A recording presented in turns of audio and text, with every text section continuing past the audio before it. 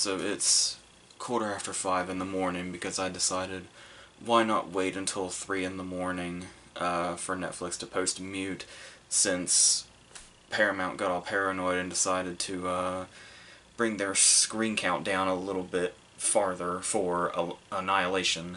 So it never came here. And it's actually not even anywhere close to around here. So kind of I'm on the same page with all those people that were upset that it's not even in their country.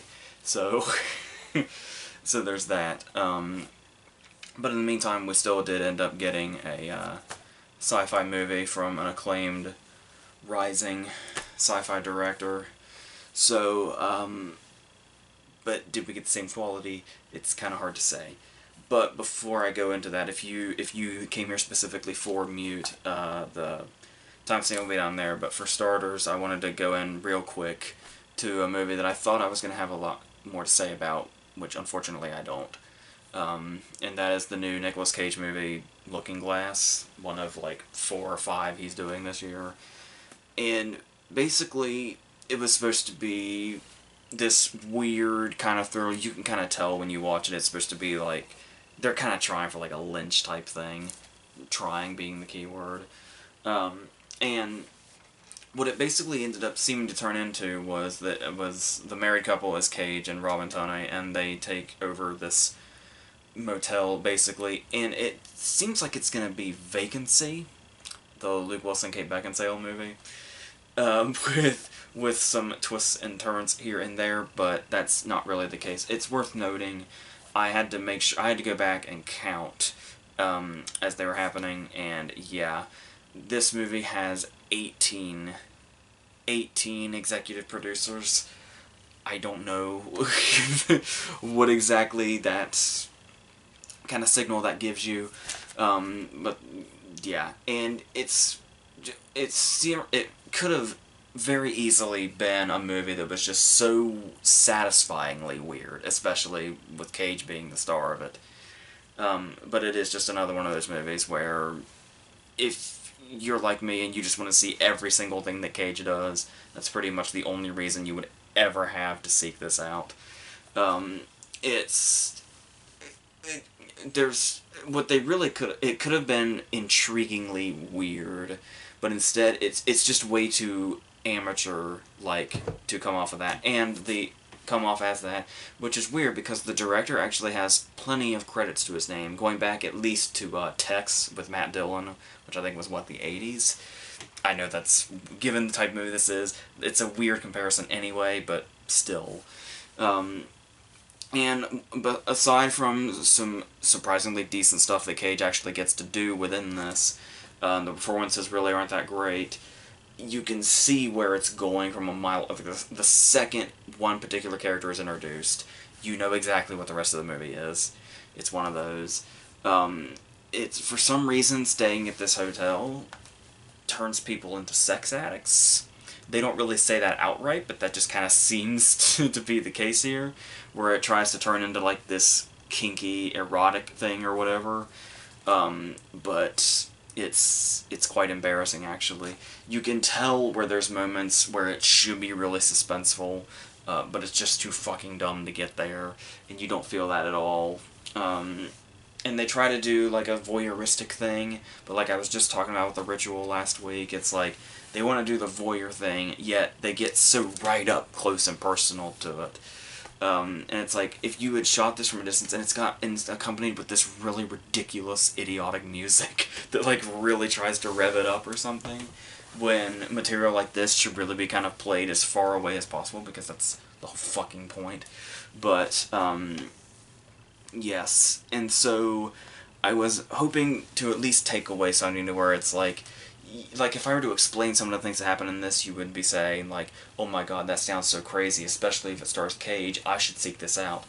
But no, that's just going to lead to disappointment. It's not that kind of weird. It strives to be that kind of weird, and just falls short every time because of just complete and total stupidity.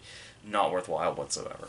So, with that out of the way now, sadly, I would now like to go into Mute, which is Duncan Jones. Obviously, he made Moon to start with, and I believe most of us fell in love with Moon. And then he followed that up with Source Code, which I think most people like pretty well. I like it pretty well. Not as much as I did when it first came out, because the novelty has long since passed. But yeah, it's totally fine. And then there was Warcraft, and we know how that went. So hopefully this was him kind of coming back to that Moon territory, and he even came out and said a long time ago, I remember, that this was like a spiritual sequel to Moon, or at least in the same universe, which I don't think it's real spoilery to say, as I'm sure it's going to get out there very quickly. Yes, there is one very tiny scene that lets us know that this is in Moon's universe, and it's basically a joke. It's a somewhat comedic scene, and then that's it. And you would think with all the directions that Moon went and everything that it raised with its... I mean, you would think it would be a bit more profound, but no, it's just like kind of a throwaway joke. That this is in the same universe, and then that's gone. Never to be heard from again. So, and you would never really get that vibe if that scene wasn't there, because... Yes, as if we don't have enough of these, this is yet another movie, another sci-fi movie that's basically set in the Blade Runner world. The whole neon lights, the buildings, like the smoke, every damn thing that's in Blade Runner. Only it's like, it kind of felt like he was trying to do the Blade Runner world through the eyes of like Wong Kar-wai or something, which, sounds much more appealing than it turns out. Like I said, if you get it, you can kind of get that might have been the vibe he was going for, but that's as good as you're going to get in regards to that. And the plot is supposed to be this shock surprise. I think they're trying for a noir thing again. And so, because that's, I guess, people think that in this futuristic neon world goes with that. So, this whole disappearance thing, where Alexander Skarsgård is obviously a mute character because he got his throat cut by the propeller of a boat when he was a child, somehow survived, but can no longer speak, of course. And this becomes quite a hindrance, more so than it already is, when he has to go on this one-person hunt for his girlfriend that has gone missing in the middle of the night. Apparently.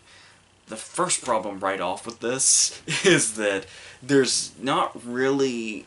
maybe I just wasn't quite into it at this point, even though it's so early, but it's like, there's hardly an indication that this is a disappearance. Like, you only know it's a disappearance... Like, okay, here's the thing is, you know it's a disappearance because when you bring it up on Netflix, the first thing you see is that little description. So it was like, I didn't know the story even going in. I knew nothing about it except that Paul Rudd was in it and the whole Moon connection. I didn't even know Skarsgård was the main star. So, and the thing here is that, so that told me, yes, his girlfriend disappears and he has to hunt for her and all that. But even knowing that, immediately when I hit play, knowing that, when she disappears in the movie, they're so nonchalant about it, that's never really... The fact that the way it flows into this scene, when he wakes up in bed alone, I just assumed that she just wasn't there. I didn't realize, oh, that's the disappearance. And the movie's not in that big of a damn hurry to get us to realize, hey, this is what set the plot off. This little dissolve. This... whatever. So, yeah, it probably took, I don't know, maybe you can put this on me if you want to, but I guess it was about maybe half an hour or 40 minutes in before I was like, oh, I guess the plot is kicked in. I couldn't really tell. And another way that I found this really confusing was that this movie's basically two movies. I mean, they do connect in a way that, to be fair, ultimately makes sense. For the most part, it makes sense just enough to get by without it completely falling apart trying to put together its pieces. But I still feel like there's some things that need a little more elaboration here. But yeah, apart from the fact that they obviously will eventually connect, we know this, it does feel like two different movies for a long, long time. We've got the Skarsgård plot, where he's on this very mundane mystery, just going from place to place, just pointing at pictures and writing shit down, and like, do you know this? And then just nothing particularly engaging. That's all he can do. It's like, you hear Skarsgård's got this role, and it's like, oh, he's not going to be able to speak, but he has to go through the whole mystery thing, and then it's like, how's he going to handle this? Like, how expressive is he going to be, and like, how are they going to work with this whole setup? And it's so intriguing, but it's like, and you saw, and obviously this is like working with minimalism when you look at it this way, where it's, an actor has to do this without using his voice. You think, well, this director's the dude that made a whole movie just with Sam Rockwell. Just with Sam Rockwell on the moon, and we saw all the different things he was able to do with that. And we don't get any of that. He just does his thing, just kind of totally straight-faced, kind of emotionless. Towards the end, they kind of hint maybe that's the point, that he's not very emotive, that he's expressionless, doesn't seem to have much of a soul here, but it's... No, there's so many things that contradict that anyway, but and like the whole plot, the fact that he's driven enough to go on this whole odyssey to find her, even though it honestly feels like an afterthought every time we cut back to it, because, like I was saying with the two different movies thing, so much time is devoted to these two surgeons who are Paul Rudd and Justin Theroux. And it's one of those cases where, this is one of those movies where you're constantly asking yourself, like, so, is this gonna eventually get to this, and is this gonna be the, what is this, where are these two things going, and why does it seem like they're in such opposite directions? But you probably asked yourself that plenty of times during other movies, but the reason you were asking is because you wanted to know. I don't even, because you would think there would at least be enough focus on one to at least make you feel that way about one of the stories, if not both. But it just gets you so kind of lost and confused, I'm assuming unintentionally. I mean, obviously there's an intention to have a little mystery to it, but I mean, there's there's no indication these two things are going to collide anytime soon, and that's only going to hold your interest for so long. And this movie really falls victim to that. So, and I guess the intention maybe was to have a bit of a balance, because the Skarsgård story is like practically humorless. It's just very straightforward, him just, like I say, constantly stone-faced, just pointing at shit, trying to find where she is. I mean, there is the whole fucking robot scene. If you want to consider that humor, I guess. And yes, that is Dominic Monaghan. I had to wait for the credits to make sure. But yeah, for the most part, those scenes are serious, so then when we get the Paul Rudd, Justin Theroux scenes, those are kind of supposed to be, like, comedic scenes, and it's like, okay, so we're doing a drama-comedy balance, that's why we're getting so much of both of them, and not just one seems like a small side plot that's eventually going to come into this. But the thing is that this movie has no tone. It does not seem to have any particular emotional direction. At least for, like, what this movie turns into in the last half hour or so just seems so incredibly distant from what we've seen before it. And not in a way to where it's like, it's reached the point to where the movie has to have a catharsis or something, or has to have a particular meaning or whatever. It just feels like it went in a totally different direction than what we were previously setting up here. It doesn't even feel in the same universe, really. So, I don't know. But, and then, on top of that, we have things that, obviously it feels like, at the start it feels like that Rudd and Theroux are a branch off of the Skarsgård story.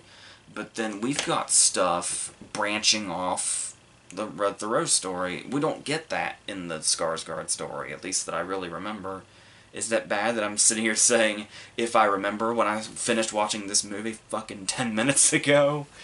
But yeah, so there's this whole thing with Justin Theroux being a pedophile. Like this kind of hippie sort of Not that those things are connected, but yeah, this is just how confusing it all is. How kind of jumbled it all is. And I'm not really completely sure what the purpose of a lot of this is. And this is one of those things where they just kind of... It's obviously there the whole time, just the way Thoreau's character acts and what he does and what he says. It's really weird and gross and uncomfortable. But then there's a point in the movie where they, long after this is established, they treat it like it's this some kind of revelation about the character. I don't know. And then they basically just dismiss the whole thing with him getting a firm talking to. I don't know what this is doing in here. It's like, I don't know, but, and it will probably get annoying very fast that, Justin Theroux in this movie calls people babe probably twice as many times as DiCaprio says old sport in The Great Gatsby. So, I don't even think that's an exaggeration. So, if that's the kind of thing that just kind of irks you a little bit, I'm sorry. Now, it's not to say it's not, there aren't, you know, decent things in here, or things that you can definitely tell felt like setups as something much better. Like, some of the scenery is really well put together. I really like the bowling alley set. Like, it's a three-story bowling alley, like, at least, and the way they kind of have one fluid shot that shows that is really cool. Not that this bowling alley scene has a particular purpose in the long run, but it's here, and it looks nice, I suppose. And then we have stuff like, there's this, like the opening. I mean, there's this whole setup from the get-go about Skarsgård's character being from an Amish community that ultimately ends up in this futuristic world. They don't really go into that much, and it's, I guess, not very important anyway. But the thing that I found interesting about it, which is pretty much the only thing it's worth, is that when we open there, we see this girl, and she's in the Amish getup, I guess, to where it looks like this could be a scene from, like, the 1800s or something. But because we don't really know anything going in if you didn't read it, if you read into it as little as I did, you just kind of buy, oh, this must be... I mean, I guess the boat would contradict this itself, but, it had this very old-looking quality to it, like it was a set from The Witch or something. And then just a mere few decades later, the Blade Runner world. That can be effectively jarring to go from this place and think you're in one place and then end up in this one. With just one small time jump. Small in the whole grand scheme of things, of course. But, yeah, like I said, it just still has a whole bunch of stuff that we maybe could have gone more into, but then again, it's like, is it really worth it? Like, is the setup even make you even remotely curious to go into that anymore? Maybe if we had gotten a little more on it, to kind of give us a taste of this is the direction this could be, or what could hint at, or whatever, but just not really anything of that I caught, anyway. So, there's that. And, yeah, I'd say the high point, and it's not so much his performance itself. Like, it's not Paul Rudd is so good in this, you have to check it out. I'd say the main reason to check it out is to just see Paul Rudd play this kind of character. Which, obviously, there are some Paul Rudd-isms in there, or whatever you want to call them. A couple of moments where Paul Rudd himself kind of came out and made me laugh when I'm not sure he was supposed to or not. So, yeah. And that's pretty much the extent of it for me. But that does take us in some interesting directions regardless that I obviously can't go too much into. But I will say, speaking of him, it's also just kind of... like, the way it's put together also kind of feels very not particularly polished in post-production, if you will. Like, the first time we see Paul Rudd, his intro feels incredibly misplaced when we see him at the club. because there is nothing we get from this intro that could not be fixed by simply cutting it out and having his intro be when we see him operating for the first time, when we also meet Justin Theroux's character. I can't think of a single reason that is the scene that introduced us to this character, because it did nothing for him, and it's like right in the middle of when we're getting Skarsgård's whole layout. So it's very brief. So that in itself just kind of was this very kind of offset thing, and that's also why it's even more confusing that they feel like two parallel stories instead of one being much more prominent than the other, because that in itself makes it seem like, oh, Paul Rudd's just a minor character in Skarsgård's life, and that's gonna be where we go. But no. So there's that. And then just, like I said, little things like that can make that much of a difference, even if they don't seem that particularly crucial. And then there's just the usual, gripes or whatever about stuff like this, like the use of exposition. Like, there's one particular moment towards the beginning when we've got the girlfriend's flamboyant best friend, or whoever he is, because of course. And it's like, you get the vibe that these people have worked together for a long time, they've known each other for a long time, they are very, obviously, he and this girl seem awfully close, and this is her boyfriend and all that. But then, because it's the beginning of the movie, this guy, who I imagine has known Skarsgård for at least a little while now, decides to say, so why can't he talk anyway? It's like, I don't know exactly how long these people have known each other, but I'm pretty sure, I got the vibe that he's known him long enough that he doesn't need to still be asking that question. And we as the audience know because we saw it in the opening scene. So what good does this do? It gets the movie to 2 hours and 6 minutes, I guess. And there's nothing particularly, here's the problem too, is with the way a mystery works, just by definition really, is you go one gradual step at a time, and you slowly put pieces of the puzzle together, and then that puzzle finally gets like one more piece that brings it into play, and then you get the whole thing, and it's the big reveal, and then you get to rethink everything you just saw, and it all adds up. Well, this movie's not interested in doing that either. This movie is interested in Skarsgård going from one mundane lead to one mundane place after the other, with no real particular connection, until finally they just drop the bomb. They just drop it. They just give it all to us, like, all at once, with no real build-up at all. And then it's treated as this big reveal, pretty much. And there's just, and that's what sucks.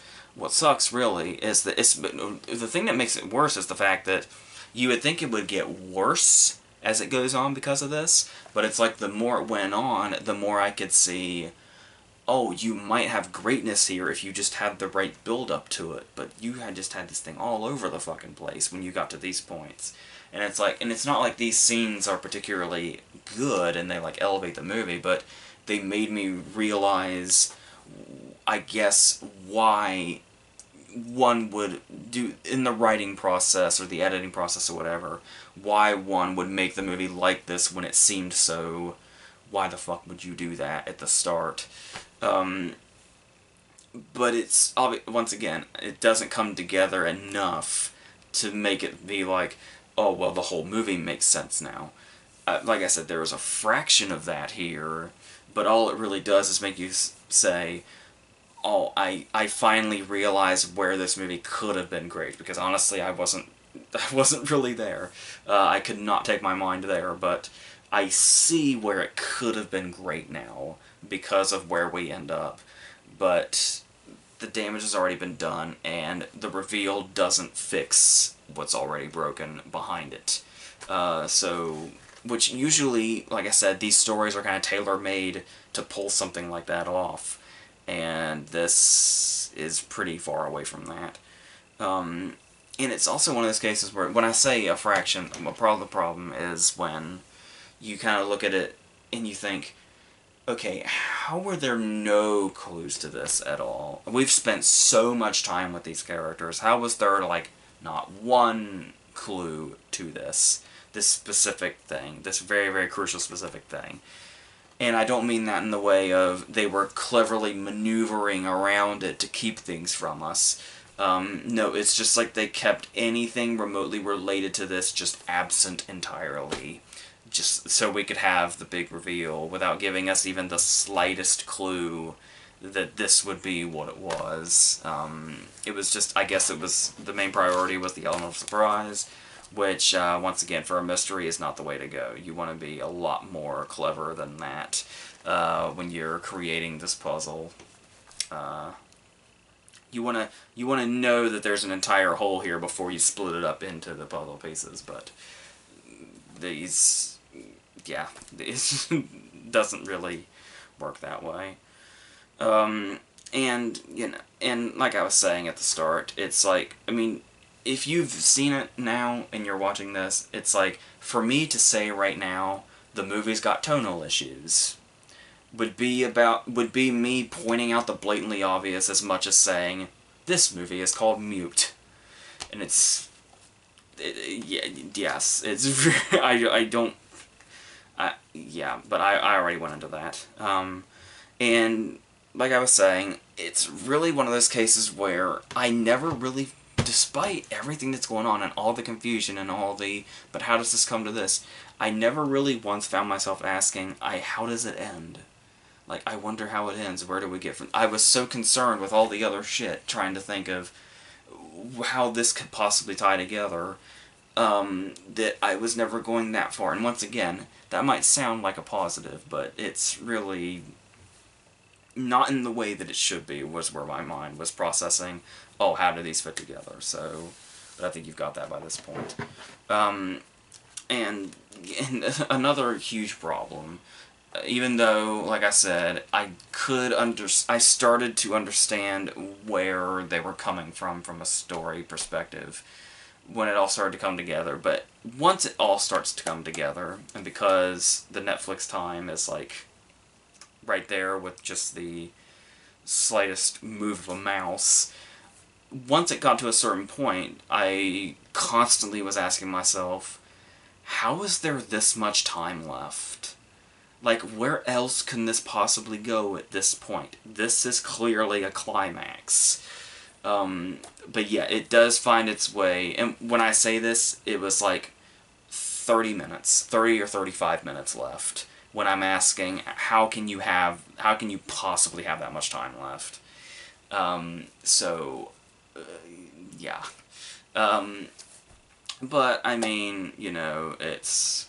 I mean, not that this, you know, excuses the quality of the movie in itself, but it is obviously nice that we got the little Bowie tribute.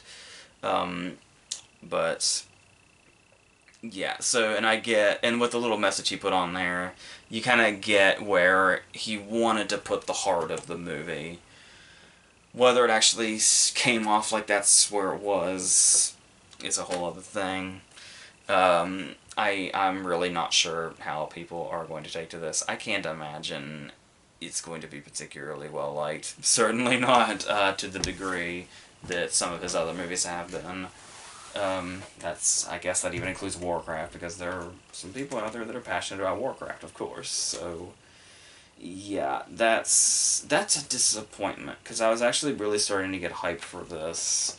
I mean, I was when it was like first announced, because I really loved Moon so much, but yeah, that's what it is. I'm sure many people who aren't up at 10 till 6 in the morning have a lot more to say, more in depth, probably more coherently. But yeah, just right after watching it, that's what's going on in my head with it right now. So. Yes, and we still got 3 more movies to talk about. Let's talk about Winchester, a movie I was really late on, but once again, I didn't have Annihilation to see, so why not? This is obviously another one of those horror movies that's inspired by actual events. I totally believe you, by the way. I believe you every time. So, what this was the movie that had everyone begging the question, what the hell is Helen Mirren doing now? Fate of the Furious, and now this. I believe I saw one critic say the words, the exact words, she's in the Al Pacino, I don't give a fuck territory right now. I guess.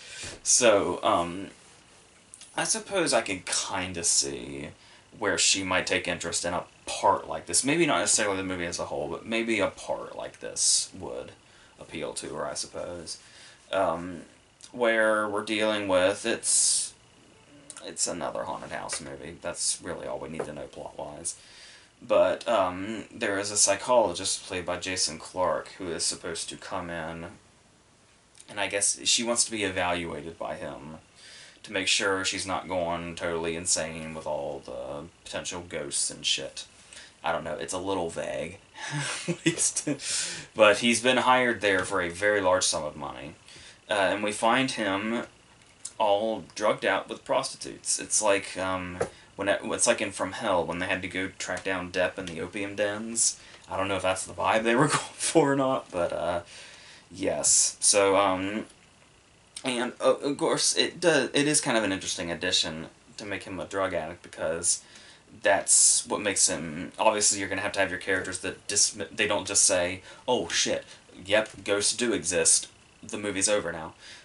No, he's able to quickly dismiss seeing ghosts as, "Oh shit, the drugs haven't worn off yet." So, that's okay. I'll take that, sure. And then we also have Sarah Snook in the cast doing her best Jodie Foster impression. Who was so great in Predestination, which these are the same directors. They did, they just most recently did Jigsaw. They also did Daybreakers. They did that. I talked about this when we talked about Jigsaw. They did that crazy undead movie. And yeah, they do bring, obviously, a little something to this. A little bit more than you would probably expect from your typical PG-13 haunted house movie. Not just the fact that it stars Ellen Mirren. There's actually a little more. I noticed immediately, right off, and I'm really surprised they stuck with it. I thought this was just gonna be, oh, they got one thing right for a second, I suppose. But no, the whole movie is really well shot. It's really appealing to look at, this movie, which kind of blew my mind. And honestly does make a huge difference throughout the movie. I found my patience with this movie being a lot more kind of steady, because it at least had that really good element going consistently. So that was definitely a huge aspect. It felt very much like the Hammer movies. It felt very much like that. So that's a good place to be. Not to say it doesn't still have some stupid horror shit in it, especially at the very beginning. I was already won over by how good it looked, but that's not to say that the beginning isn't still really stupid. The first big scare in the movie is we gotta be afraid of a child with a bag on his head, walking around the hallways. And, and oh, that's not it, though. Also, his eyes change to white, and he does the whole, he's coming for us, and he points to the attic, and it's like his voice sounds like a brother, like an 8-year-old brother trying to scare his 4-year-old sister by putting on a voice. That's what it came off as. Not particularly threatening or frightening or anything like that. It's kind of like in Halloween when Tommy's trying to scare Lindsay. It came off like that. Only it's supposed to be he's warning of a legitimate threat, I suppose. So, as it goes on, one of the things I actually noticed that was putting me off a little bit, not too much, but I kind of kept forgetting the time period this was set in, despite the fact that it so clearly has a period piece look to it. And I think, for whatever reason, Jason Clarke was giving me that vibe. I don't know if it's, some of the ways he reacted to things, or if it's just his appearance in general, or what it is, but, he didn't really feel like he was of that era. And it kind of, I suppose it kind of helps a little bit, because he's kind of like the outsider coming in, so there's just kind of a different vibe about him altogether. But yeah, just for some reason, I kind of kept forgetting that this took place in 1906, or whatever it was. So, that's wasn't really doing too much harm, because most of the movie in fact, thinking about it now, revisiting it in my head, like 98% of this movie is inside the house, I think. A lot of the movie is just inside the house, so that's really all we need. That's the only place we really need to be. But it does still have those moments. Obviously, you're wondering, well, okay, if it seems like it has a particular elegance to it, if it has a really nice aesthetic to it. Like I said, you gotta bring some class because Helen Mirren's in this movie. Um, are we still gonna do the whole jump out and scare you thing? Obviously. This movie loves making the small act of doors opening as a giant jump out and scare the shit out of you thing, or at least they're attempting to scare the shit out of you with it. Um, and like I said, every time the eyes would change, it's like it's almost laugh inducing, unfortunately. So you'll see the problem very quickly, is that this is a horror movie where the horror scenes are easily by far its weakest aspect. So, and you would think that means, oh, well, then the whole thing must be terrible because the whole, House of Cards must collapse if the scare scenes don't work and it's a horror movie. But no, the rest of the stuff is well done enough to where it doesn't completely collapse on itself. But there are some scares where it's like, that could have worked. It could have worked, like the mirror. I feel like could have worked if it weren't for the fact that they milked the shit out of that. They really, really milked that mirror for all it was worth. And by the time the actual big scare happens, I mean, it's like we've already seen the blueprint. We know the whole thing. By the time it finally gets to that point, so that kind of watered it down with what could have been a legitimately effective scare. But what I think does help is the fact that their attempts at scares are not constant, which are usually the problems with these. So it does take its time to like, oh, this is the way this is the reason this character acts this way, and this is the reason that character acts that way, and all that shit. We have some backstories here and there. Not that any of that stuff is particularly interesting, but the fact that they have the presence of mind to take those breaks and give it a go, and not just try to do the constant scary shit, or the ghost shit, or whatever, shows that there is an effort here. And once, though, we get in, I mean, talking about the effort, sure, and I'm not quite sure what all is the real story and what isn't, but I mean, in regards to this movie by itself, whether the shit is based on the way she actually handles the house and all that, or handled the house and all that, but this whole thing about why the ghosts are here, and how they kind of correlate with the house, and what exactly is going on, I can imagine that seeming like a good idea on paper. And it's like, well, this is because of this, and that's because of that. But the thing is it starts to get so absurdly elaborate, to where it's kind of like, okay, we're going from, okay, this is an interesting idea, but then actually seeing it play out and hearing it all in one, like, exposition dump is like, okay, this is a little ridiculous, and it's like, just how long does this go on, and it's like, we start here, and it's like, well, because of this, and you're like, oh, that makes sense, but then they're also doing this, and then we do this whole thing, and it's like, this is ridiculous. But you had a nice start, and I do get how this could work within this horror setup. But like I said, it gets pretty absurd pretty fast. And then once that's established, it does kind of start to become a bit of a bore, because once we get that whole thing laid out, the movie doesn't seem to feel like it needs to move forward anytime soon, now that we've got all the information out there. And once that's established, and then it becomes very quickly all about the loud noises, and the scary faces, and all that. So... obviously we get the old I mean, what's a horror or haunted house movie without the old cliche of, oh, this is the person you've been talking to the past couple of days? Well, that person's been dead for years. We get that old thing, and it actually becomes like a whole major, like, we pretty much stay in that direction, and then the movie really starts to fall apart. It has, I mean, this is better than I'm sure the reviews told you, honestly, but it really, once we get to the ending, it really starts to half-ass it, like, a lot. Like, this is such a half-assed conclusion. That it's, obviously you can tell looking back, it's actually quite hysterical how half-assed this conclusion is, but I mean, really, I was really surprised how much there actually is to like in it, but, you know, when you look at the scale, it's, yeah, because the stupid is really, really stupid, and the played out horror cliches are really, really played out and tired. So, yes, but I was actually surprised that there were a few things in this movie that aren't that bad and were surprisingly consistent most of the time. But nevertheless, I mean, at the end of the day, it's still another one of its kind.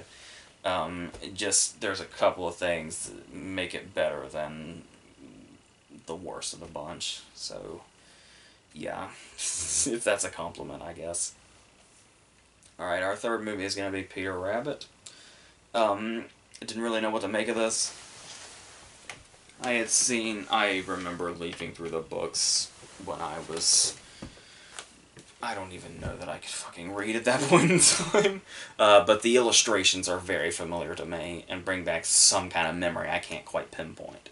So, looking at this, we have Sony, I believe, and what seems to have happened here is that we had the Smurfs movies, the first two Smurfs movies, and we're like, why don't you just fucking make it all animated, because this is ridiculous. You got live action, you got Neil Patrick Harris, and you got the Smurfs, and it's just bad. And so they're like, okay, fine, we'll make a third Smurfs movie, and we'll make it all animated. And then we saw how that turned out, and they were like, you know what, why don't we just go back to what we were doing? We can't be any worse off, I guess. We've already done... Both don't work, so let's just continue to not work in the way we were not working the first time. So, let's do the animation and the live action. Though, despite the Smurfs comparisons, given the company, among other reasons, it felt very much, and I don't know if this is just the British tone or what it is, but, and the fact that we just had this movie, but it's like, it does also feel like it's pretty much trying to capture that same magic of Paddington, and the, Gleason Sr. won out on this one, to be sure. So, and I wasn't even, like I said, I wasn't even sure what the story was. I didn't really know anything except I'm sure that these animated rabbits were going to be fucking around, wreaking havoc, whatever. Maybe like a dumbed-down Shaun the Sheep or something. That's kind of the thought I had in my head. And it's... Well, actually, it feels like it could have gone in a couple of different directions. I suppose that was the fun of not knowing what it was there was like 3 times in this movie where I was like, are we going in this direction? Okay, I guess not.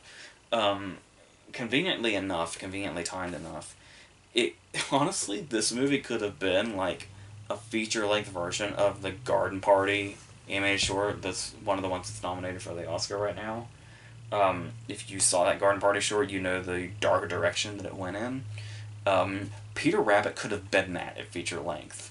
It really could have. But, no, it had a couple more directions it wanted to go in. And they try to win us over early, because they give us a little backstory, animated like the old illustrations. But then we put that to rest very quickly, and we come back out into this world or whatever, where they live on this, in this garden area, wherever it is they live in, where apparently Rose Byrne lives by herself with the wild animals, because someone who looks like Rose Byrne would do that. And we have, you know, stuffy businessman up his own ass, Donald Gleason, who seems to hate everything, is basically given this place in an inheritance and comes out here to do his... I don't know, it's all vague to me. It was like a week ago I saw this. But obviously, he's going to come out here, he's going to change his ways once he meets the animals, after he hates them for about an hour and a half, and falls in love with Rose Byrne. End of story. Falls in love with Rose Byrne very, very abruptly, because the plot must go on. And so, worth noting, at the very start, we probably should, even though we're long past the very start, that Peter Rabbit is voiced by James Corden. And what James Corden seems to be showing off is that he's basically like the go-to guy for stuff that's probably a bad idea, particularly with voice work. Because it's like, hey, you need a high-five emoji for the Emoji Movie? Get James Corden. Hey, we're gonna do a live-action / animated Peter Rabbit thing that's basically just another not very inspired and not very creative kids movie. Let's get James Corden again, because his voice sounds like he's constantly having fun, whether we are or not. He sounds like he is. But I say that even though when it starts off and he's like running through and he's like greeting everybody, because it's like, hey, this is the start of the movie, this is where I run through and introduce all the characters one by one as I run by them and say something funny or do some slapstick bullshit or something. But it's like, sometimes he seems like he really wants to do this. But other times, like this introduction scene, which you would think would be the opening when we introduce the character, that he'd be at his most energetic, doesn't really seem like that. Like, he's just walking by and he's, like, saying lines. He's not particularly jovial. He's not particularly hyper. He's not, doesn't seem very much like the, rambunctious hero we're supposed to be getting to know that's gonna take us through this. No, he just kind of says his lines like it's James Corden reading the script, just straight into the microphone for the first time, like never having laid eyes on it. And so that's our intro to him. And we also, obviously, we're gonna see other familiar voices in here, like Margot Robbie and Daisy Ridley. But it's like, you can tell their characters are so not crucial, and that it's like, okay, so you wanted Margot Robbie and Daisy Ridley's names on the poster, I get it. Once again, the end. Weirdly enough, the most unrecognizable person in the movie is on fucking screen, in person. I mean, I kind of, as soon as I saw him, I was like, is that Sam Neill? But it took me a few looks to actually say, yes, that is Sam Neill, to myself. Which obviously they go out of their way to waste a perfectly good Sam Neill. Once again, because we have to set the plot off. And so, yeah, had it been the animals versus him, this would be a totally different movie, and I think would be something worthwhile, and would feel something like kind of a bit classical in the way of the story. But no, we gotta do the young love thing. We gotta do the... I mean, okay, before we even go into that, as far as the humor goes, there is... A lot of it is just kind of... Like, it feels like these jokes kind of go way back in a bad way. Like, for instance, the deer that always stands in front of cars and says, oh, headlights. And he just repeats headlights because, you know, deer and headlights, it's like they're attracted to them. That's how I'll end up getting hit and all that. But it's like, yeah, I'm sure people came to the conclusion that it's almost like deer actually do that, like 50 years ago or something. So, in this movie, in 2018, it doesn't feel like it's all that fresh in the humor department. See also when he says, tomato, tomato, that's like potato, potato. You don't hear anybody say potato. Have you ever thought about that? It's like, yeah, Peter Rabbit, I think we've all at least thought that once or twice because we've been hearing the fucking tomato thing since fucking forever. So, No, that's not particularly fresh either. So this is what a lot of the lines are. This is basically what's passing as the humor, I guess, when they're not running around and knocking shit over. That's what we do. There's the moment when he's trying to straighten the picture of his parents out. He's like, do it a little this way, and then do it a little that way, and it's like the joke. The joke is that it's taking him forever. Put that fucking picture up. That's it. This goes on for a fucking eternity, or at least it feels like it. Uh, and that's, once again, we're just milking shit, and that's what this does. There's also the joke when they're walking slowly. You know, the one that was in Horrible Bosses 2, and I'm sure it was done somewhere before that too. The stuff that's even, I guess it's supposed to be funny, when Rose Byrne's watching Donald Gleason from a distance, and he's doing something weird, and she's like, oh, well, that's not normal. Oh, well, that's kind of normal, but no, that's definitely not normal. And it's like, this is what it does. This is the, this is the humor. Once again, it's not just crashing into shit. So, and I know, this is another one of those movies that can be defended to the death by just saying, it's a kid's movie, what do you expect? But that's the problem, is we live in a post-Paddington world. The bar has been set, and if you go lower than that bar, or at least you can't look like you're trying to somewhat reach that bar, or getting a little close, you're embarrassing yourself. You look pathetic. Because Paddington, among others, but Paddington seems to be kind of the gold standard currently, once again, especially since we just had the second one, where you can totally make a kid's movie that's smart and sweet and hilarious, kind of all at once. Has ideas, does its own thing, has its own style. But then you get, it just really highlights how lazy movies like this feel. How there feels like there's no effort whatsoever. Like I said, when you get stuff like when Paddington has, like, real cast members in it. Hugh Grant with that BAFTA nomination, for instance. And this movie says, Margot Robbie and Daisy Ridley will do voices of the rabbits so we can put their names on the poster. You see a clear difference here. And I see, yeah, you can get a quality actor like Donald Gleason, for instance. But, I mean, this character is so overdone. We know every single turn that this character's gonna make. Because we've seen movies that are ancient. This is the same old character of, oh, he's mean and he's nasty, but eventually he'll have a heart of gold once he falls in love and realizes he likes cute animals. And doesn't want to kill them. What does this have to offer? And I probably seem a bit more irritable than I feel about the movie itself. I mean, you can't, I mean, it's difficult to, yes, I do say, even in a post-Paddington world, movies like this should not be accepted, or at least rarely accepted. But I mean, still, it's not a movie that's insulting enough to say, you know, this is bad for your children or something. It's not to that extent.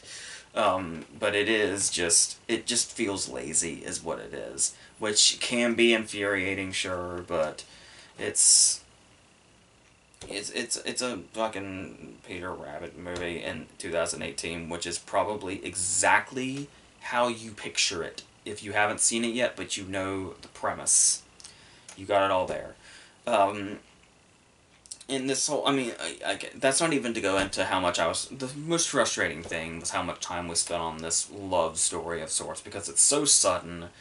They seem to connect through nothing, and they do, like, obviously, it's the whole opposites attract thing, because she's so nice and sweet and loves animals, and he's a piece of shit. But they just, it's like his character turns on a dime every time she's here, and then every time she's gone, to where it's like, you're not even sure if he's being sincere when he's with her, which, of course, it's going to turn out that he is, which makes it even more,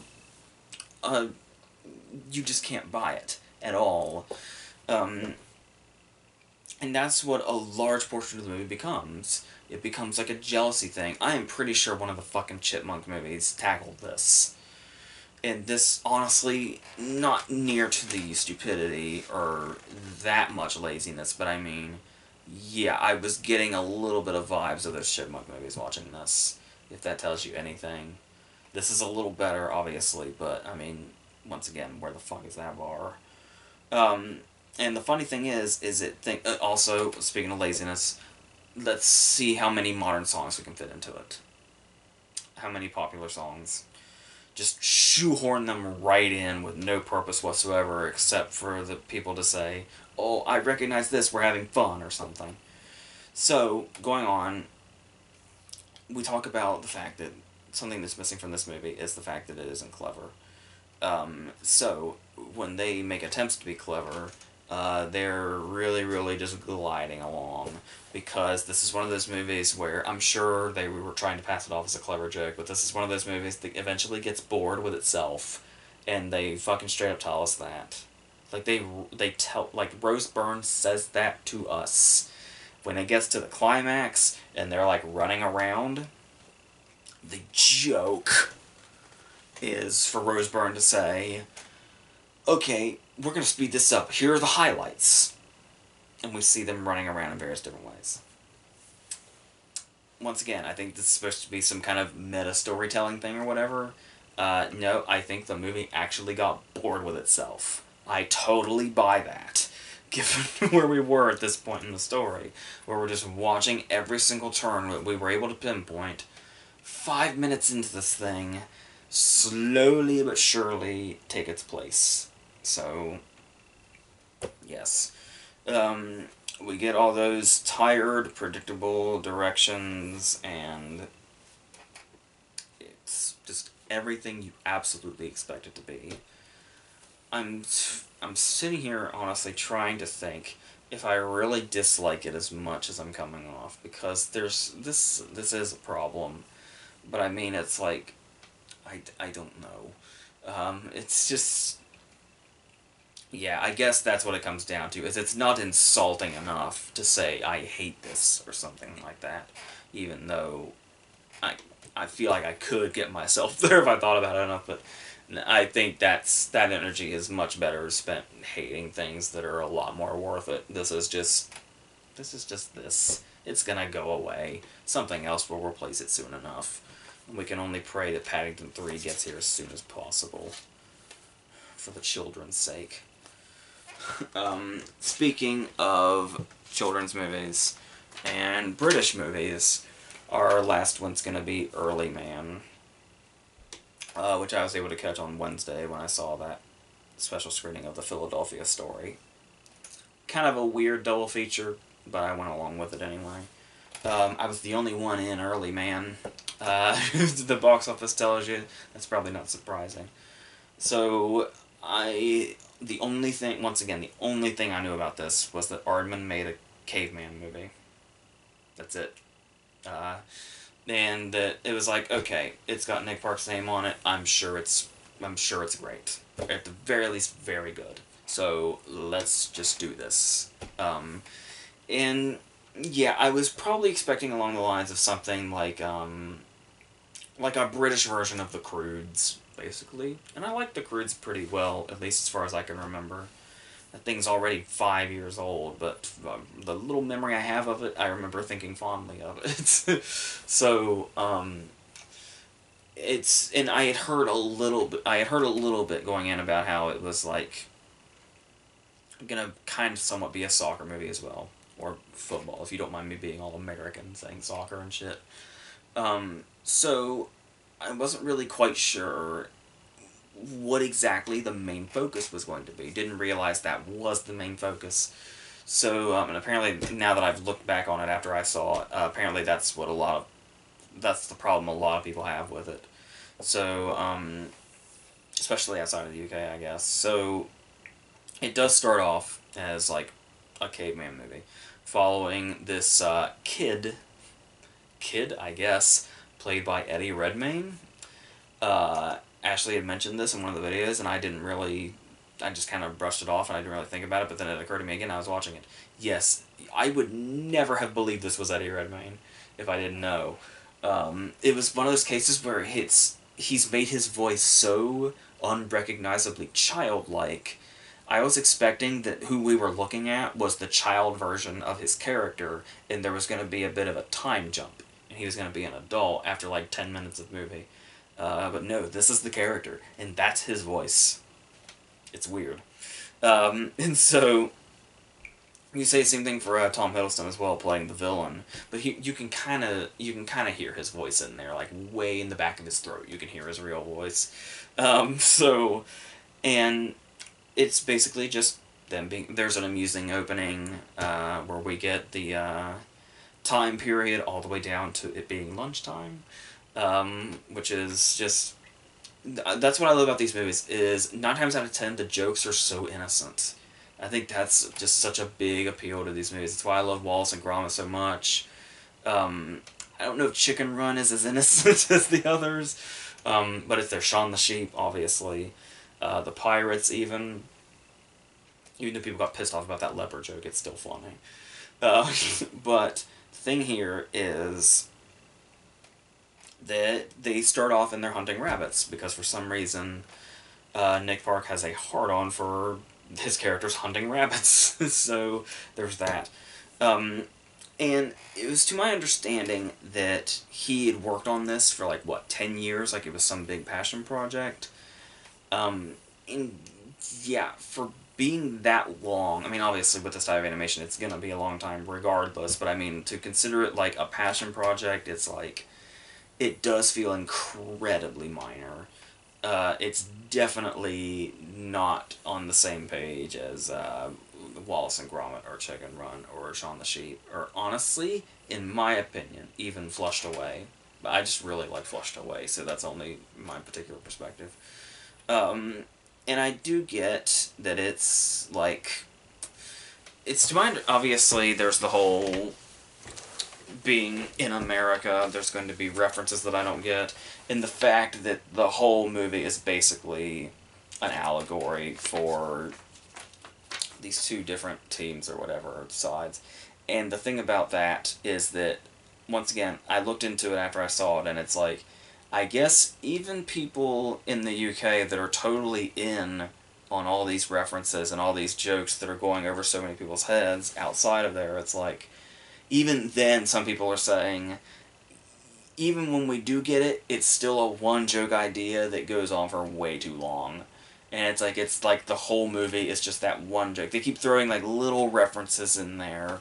Particularly the commentator played by Rob Brydon has, a bunch of little jokes in there that would go over the heads of people like me and many others. But, even if I did get them from the sounds of it, it would be like, okay, you've made your point, we get the joke, is there anything else you have to offer? And apparently the answer is not really. So that's a problem.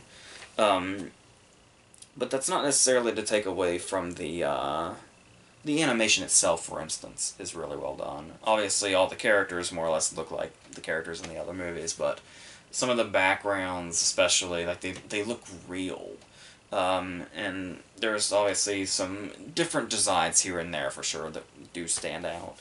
And there's some sometimes they decide to really go wild, the giant duck, which starts off as this humorous visual gag, but then ends up coming back a couple of times and being this kind of crazy thing in general. So that's commendable. And then there's some stuff in there that's a bit more obvious, their whole kind of digs at modern technology, only they're using a messenger bird that speaks. To do where it's the older people don't know how to use, they're using it wrong and all that. There is the just those little details like the board that's blocking off the entrance, and it actually has the "Do Not Enter" symbol painted onto it, even though it's supposed to be the fucking Bronze Age or whatever. And yeah, there is also The problem here, though, is that, once again, when you see, like, some of those innocent jokes, you just want to laugh anyway, because it's nice to see a movie that's just kind of so good-natured about itself. But the problem here, and I'm sure this also has to do with the fact that I just love all their other movies so much. Wallace and Gromit and Shaun the Sheep make me laugh so damn hard. But it was like, I felt like after a while I was like forcing myself to laugh. You know, when you catch yourself doing that, when you like really want to like something. And it's like, I can say that's my fandom towards the company and their movies and, you know, Parks movies in general. But I don't know, I think you can also credit that to just the likability of the movie in general. To where it's like, I like the movie enough that I want to laugh when I'm supposed to, even if my heart's not totally in it.